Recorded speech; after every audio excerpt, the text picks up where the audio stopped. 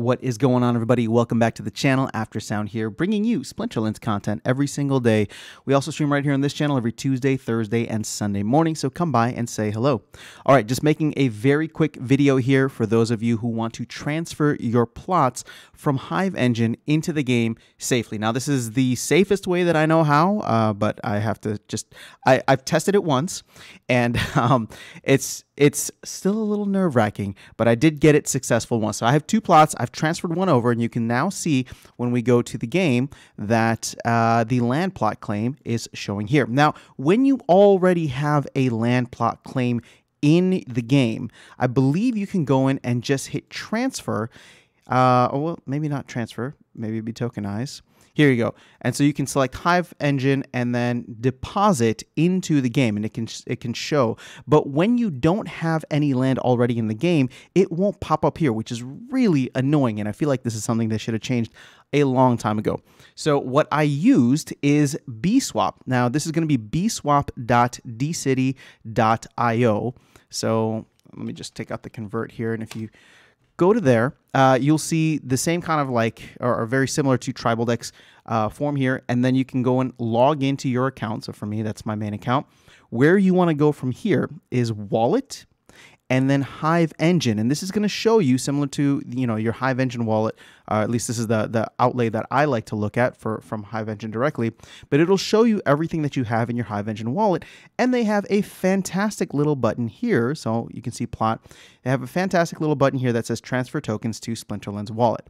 So if you don't have any in the game, I would highly recommend using this. You can hit max. You can type in however many you have, and all you do is you hit transfer plot to Splinterlands.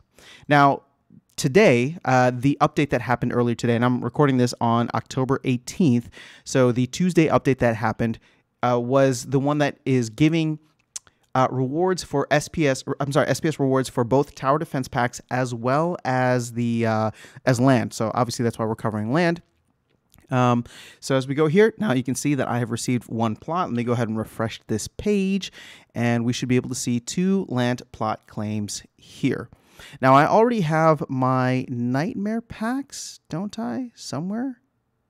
Yeah, so I already have my Nightmare packs in the game, but I believe, well, you know what?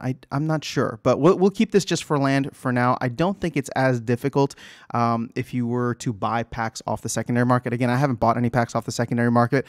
I bought them in game, so they're already showing up in here.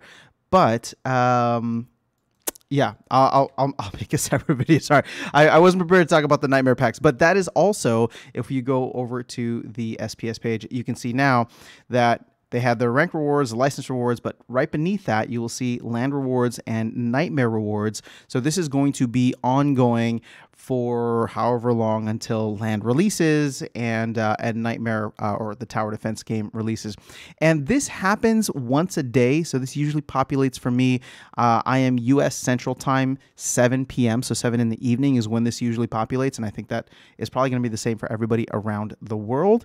So, if you're wondering why it's not accruing, just know that it comes in once a day, and it's probably going to come in at the same time, although that will be confirmed for me in a little bit over an hour here. So that's all I wanted to keep in this video, or put into this video for you. Like I said, I wanted to keep it short. So hopefully this is helpful for those of you who might be wanting to get in on land now or buy it off the secondary market, which again is the only place that it is available.